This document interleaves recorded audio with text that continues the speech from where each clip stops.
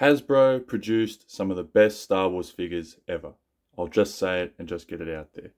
Kenner developed some early ones, which are of course quite valuable nowadays and have a lot of nostalgic and sentimental value. But I think a lot of us can agree, particularly a lot of us that are here watching today, that Hasbro, in line with the Clone Wars TV series, created some of the best figures that anyone could come across. Not only was the designs of the battle packs, the color schemes, who was in them, but the figures themselves, the detail, the color, the articulation, the accessories that came with them, and the abilities that you could do with them, which was the posing, the moving the helmets around, the potential to have customization with a lot of the figures, and some of the figures that we'll look at here. I think we can all agree that they did an absolutely fantastic job, and Disney, in their infinite wisdom, canning all of that stuff, and unfortunately binning the Clone Wars in favor of bringing in the Bad Batch, which, to be honest, personally wasn't really requested. I think they had a good thing going with the Clone Wars, and I just don't think they could see it. That's my opinion. But what we're here to talk about today is some of the named figures from the TV series, particularly from the 501st, and a couple of the custom ones that we have that I've added into my collection. And the purpose of these videos as well is to show off a bit of the collection that we've got here, have a bit of appreciation, and to give others inspiration in terms of what they might want to do with theirs. If you've got any customs that you want to create, we've got some designs here that we've implemented, and we can show you how they've turned out. But the mainstay in everyone's collection is obviously a Captain Rex. Everyone's got to have one as part of their collection. We've got two here, the Phase 1 and the Phase 2 Rex. Both are the dirty variants, which I think are the most realistic. We see the Phase 2 Rex here is the dirty variant, most closely recognisable on Umbara. The articulation was not too crash hot with them. I don't believe there was a lot you could do with the legs. He's obviously missing the jetpack on the back there. His helmet was quite clean, which made no sense at the time. Still makes no sense now. And the body was discoloured. Whereas you look at the Phase 1 Rex, the helmet itself was detachable, wasn't on a ball point. The body itself was dirty. There was no need for anything on the back, emulating what he looked like when he was fighting on Teth in that initial movie, which was fantastic and just really broke the series through. But they're a mainstay in everyone's collections. Everyone's got a Rex. There's a couple of Rexes we don't have here. We've got about 15 different, well, not different, but we've got about 15 Rexes here, about 6 variants of it. We've got the one that comes in a double pack with, I believe it's Echo. And that one's different because it's got the blood on the hand. If I've got that here nearby, I'll bring it in. But he's got the blood on the hand, which is a variant of Rex that not a lot of people have. But if you should quickly check in your collection if you've got one, because they go for significantly more than the others. The only other one we don't have here is the Rex that's found in the Bark Speeder Pack, which from what I understand is a European-only exclusive. I've only ever seen it sold on websites in France. They were not available here in Australia. They were not available in the United States. They were only available in Europe, and I, to be honest, have no idea why. But it includes Rex and a dark blue 501st with a Bark Speeder bike. Very elusive, very hard to come across. They're $200 or $300 each in the ones that I've seen, but I haven't seen one for quite a while now. But that's one of the ones we're missing. So we get a good look for those two. Everyone's got those two. We can move those guys on. We'll bring in two more mainstays that just about everyone has, and that of course is Echo and Fires in their Phase 1. These guys were a fantastic design. They came in the Defend Camino Battle Pack. I was very fortunate in that the town I grew up in had a toy store where no one was buying them. And they just had a whole row on the shelf that was just full of them. They're going for about $35, and I bought about 5 of them. Opened one. We've got one in the mint condition box just behind us here in the back. But these guys were a fantastic figures to have. They had beautiful design on the legs. The handprint obviously on Echo there. They were very articulated. Some good designs here on Fives. He's obviously got the Rishi Moonworm on his helmet, which was, you know, exclusive to him. The helmets do come off, but just for the purposes of the pose here, we'll leave that on. Another good mainstay in every collection. Getting a bit pricey now, unfortunately, about $50 each, Australian that is. To get it in the battle pack, it pretty much triples every time. Obviously you get Blitz in there, but you get a badly damaged pack, you drop a lot of price, but you keep a good one in great condition. value just continues to skyrocket. We'll bring in another mainstay now, keeping it a bit boring early, but of course Denal appeared in Season 1.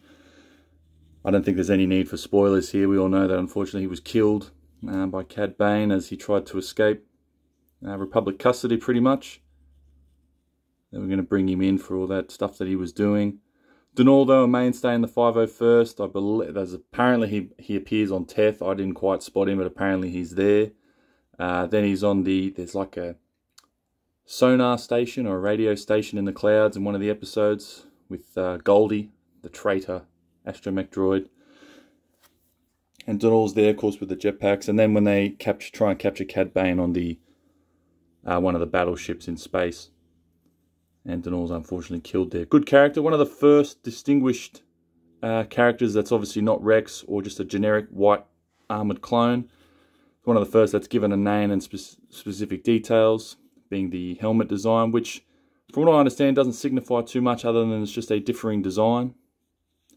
But they kept it simple, which got them good results. And very popular figure. Again, him in box is looking upwards of about $70 to $80 Australian. So pretty tidy when you're looking to pick him up. Loose, you can get him a little bit cheap. But another one of those named clones, a popular mainstay in everyone's collection. I'll bring in one of the customs now. This is a Phase 2 Blue 501st figure. We haven't got a name for him at the moment. But he's got some tallies on his helmet there, indicating his kills. He's just a Phase 2 white clone that we wanted to adapt as a 501st member. Some blue on the legs there. Blue on the ribs. Really beautiful helmet. Nice and crisp.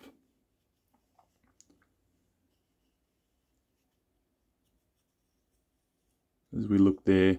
Got him with that specific Phase 2 blaster. If any of you guys have seen that. It's different to the DC blaster that you get with all the basic generic clones. Once you pick up a Phase 2 white clone trooper that had this different designed DC blaster, which had that longer bit at the top just here, which gave the thumb and fingers on the opposing hand here a lot more to grip onto. It was harder to knock out if you, for say, dropped it. Not that we ever wanted to do that. Quick look up there. That's the design. See how it turns out. Not particularly skilled enough to get it into the cheekbones there, into that crevice. Not bad nonetheless. I've got time for another custom here. So this one I've named Konig, which is the German for king. As you can see here, we've done a good paint job on him. He's got the dual blasters. Going to wreak some havoc on some separatists. We've got a commando droid insignia there, obviously indicating that he's not a fan. Just a basic blue V-line. A little bit of blue on the side there. And the blue stripe on the arms.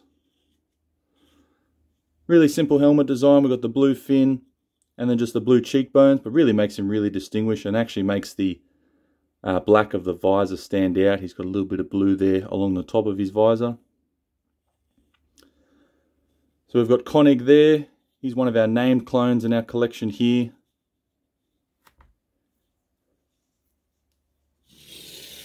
And we'll move him on. We'll bring in two more guys that are very popular. And a lot of you will be happy to see. We've got Kix with a backpack. And then, of course, Hardcase. His guns come a bit loose there, but that's okay. Both of these guys were difficult to find initially. Obviously, Kix coming in that Hunt for Grievous battle pack. He was a great design. Great figure there, just beautiful. Really slick design. Was articulated. Didn't come with a backpack, but just about every time that we saw him in a TV show, he had one on him. Obviously, when he was helping blokes out. The fin there. It was amazing that they put all this design into making him look absolutely fantastic, but then some other figures just got absolutely zero attention. You know, and Hasbro was willing to focus on other things. We look at Hardcase as well. Not sure what's going on with my focus here. Hardcase there. He had a lighter blue, as he did on the show, but definitely distinguishably lighter as he was an action figure. Both of these guys had limited articulation, particularly on the chest. There was not a lot of movement there. They were just a solid plastic piece. But a mainstay in about everyone's collection. These guys are getting dear now as well. To get each of these blokes is probably about between $60 and $70. It's getting really up there. To get them in their respective battle packs, it costs significantly more. Pretty sure Hardcase came in that Republic pack. I think there was a Bomb Squad bloke in there as well. Also quite difficult to find at times and get at a good price. But the Hunt for Grievous battle pack, very popular, very beautiful design.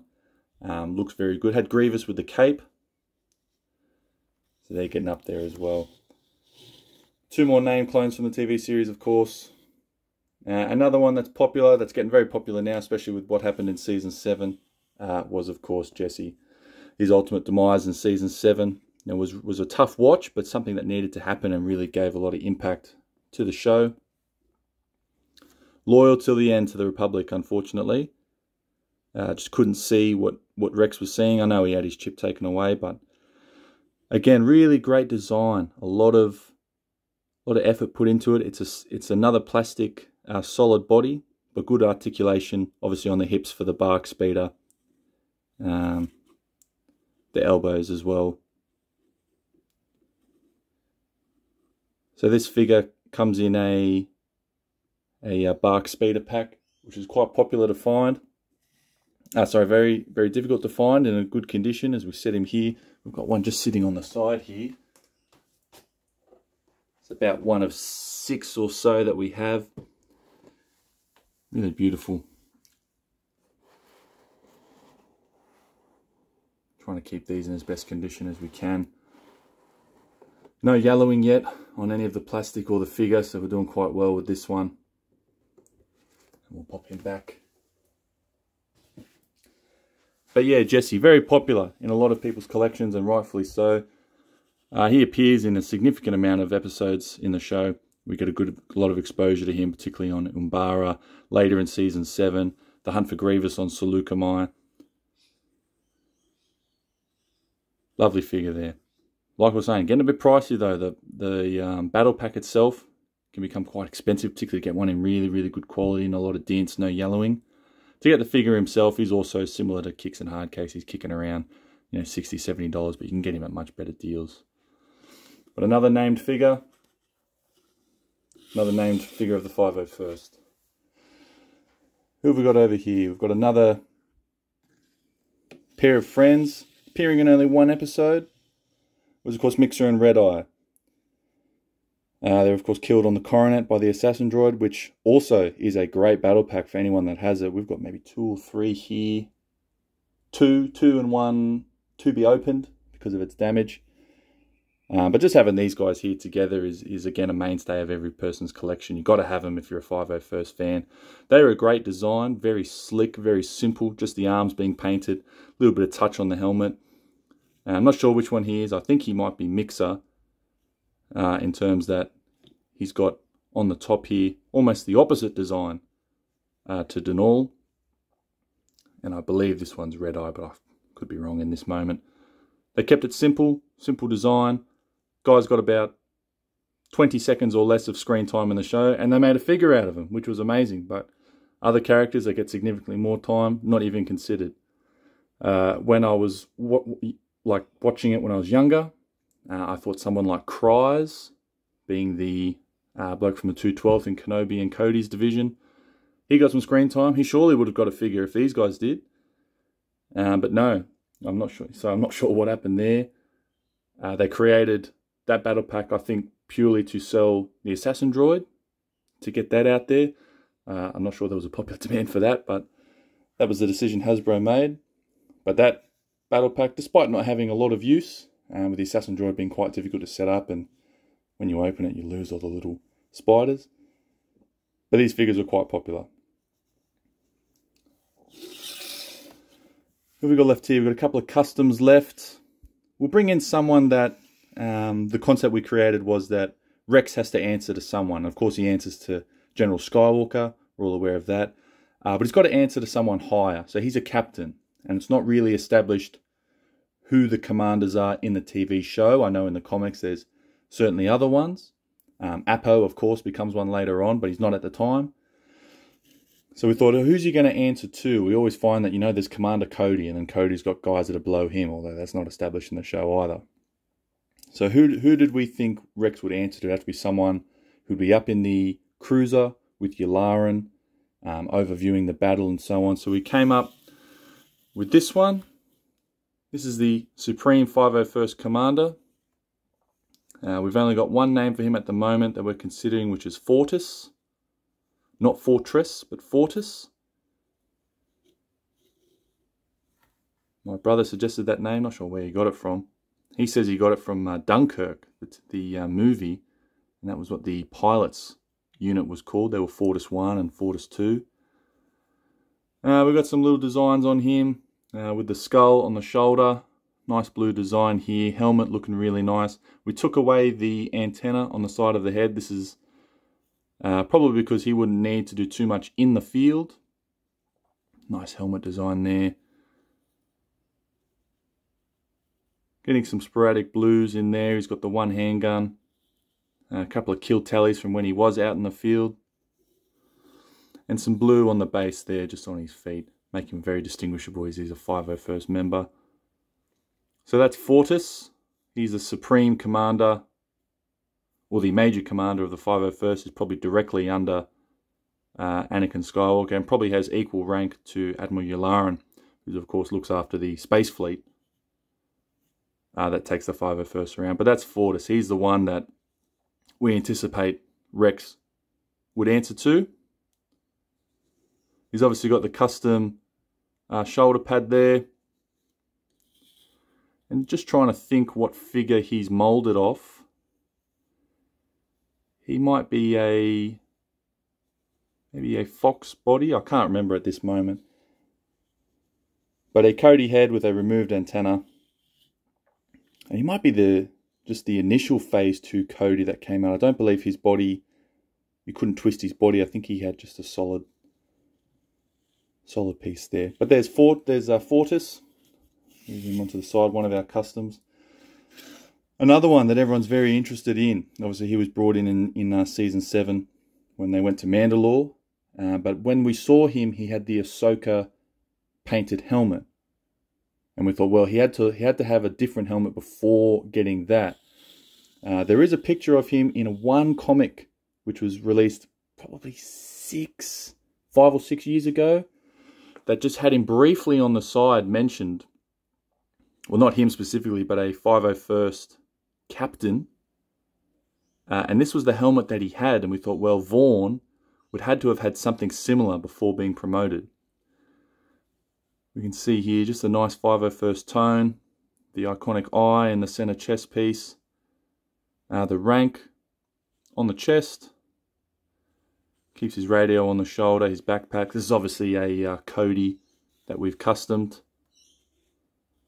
But this was the design, just similar to what Cody had, similar to what the grey clones on Coruscant. There's a lot of pictures getting around of the captain. It's the same design, we've just added the blue, just to simulate what a generic 501st captain would look like. And in theory, what Rex probably should have looked like, but of course they changed his design.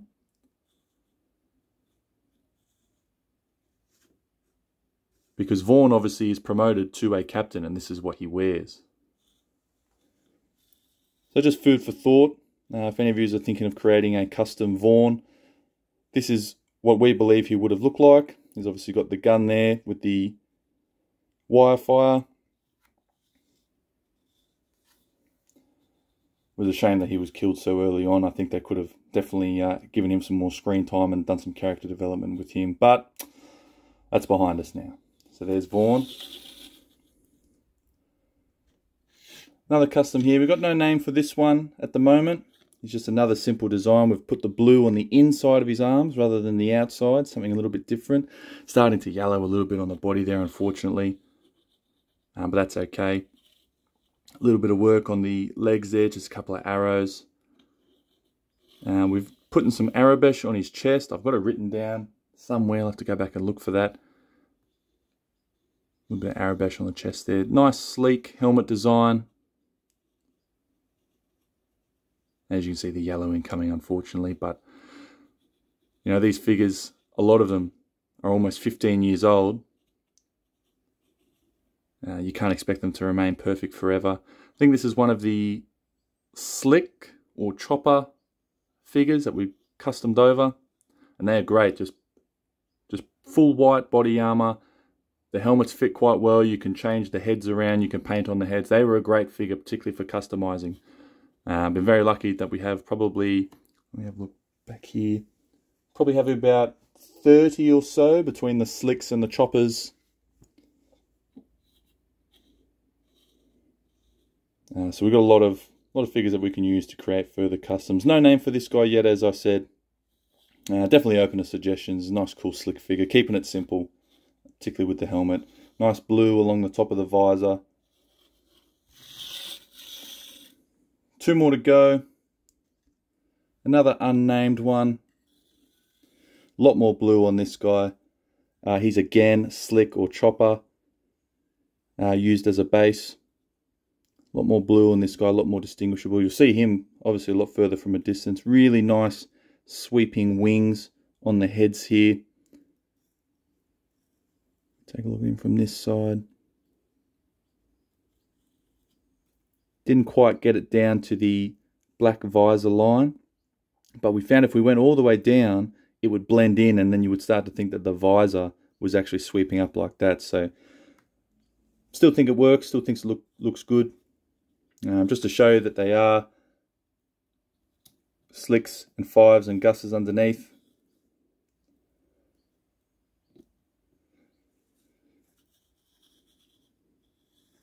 Just another custom paint job for someone to consider if they want to add some to their collection. Again, no name for him. Not just yet. And our last one, probably my favourite. I think he's got one of the best, simplest designs. This gentleman here, he actually has a name, which is Piercer. Put a bit of effort into this one. We've obviously got the line down the leg, the knee pads, or the knee guards, I should say. His intercom on his forearm, blue. Hands, or I think they're called just the hand guards, will be blue, elbows blue, shoulders blue, chest blue. Nice, strong, prominent chest paint job there. He's got some Arabesh on his thigh. Again, not sure what that says at the moment. I did have it written down somewhere. But if you get close enough, you can probably type that in and have a look.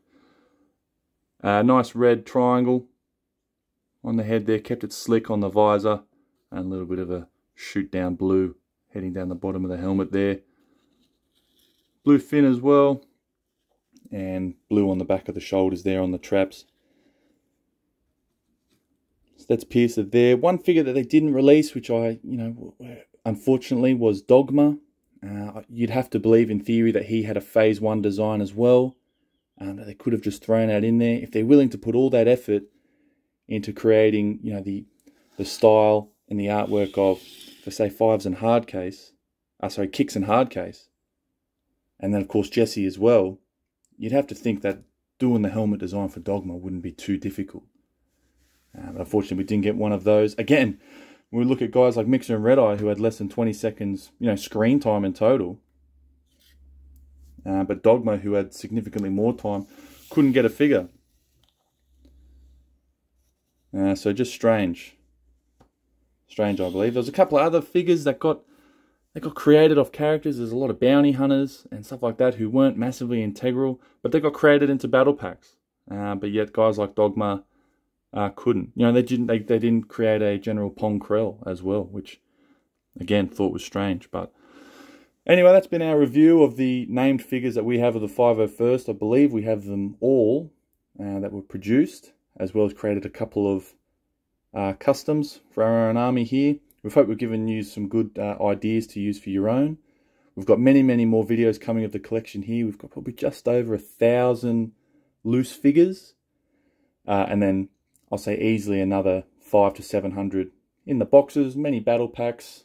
Lots of big battle packs. We've just not long got the big ATTE in the open display. I'll quickly give you a quick look. As I quickly fan here. That's sitting just there. That's a really lovely piece. I suppose while I got you, we'll have a quick look at the remaining 501st that's sitting here. We've got lots of Just a lot of white generic ones here. A few of the walkers in the back. Got our own 501st Snow unit here. Freako figures very difficult to come across. We've got a fair few in the battle packs. This pack here. We've got the Echo. The 5s is around here somewhere. We've got a unpunched Return of the Sith 501st. And the Jesse here. There is more just in the boxes behind me. We'll get to them eventually. But I hope you've enjoyed this, and we've showed you the first bit of our 501st collection and some named clones and some of the customs. And we look forward to the next video. So thanks for watching.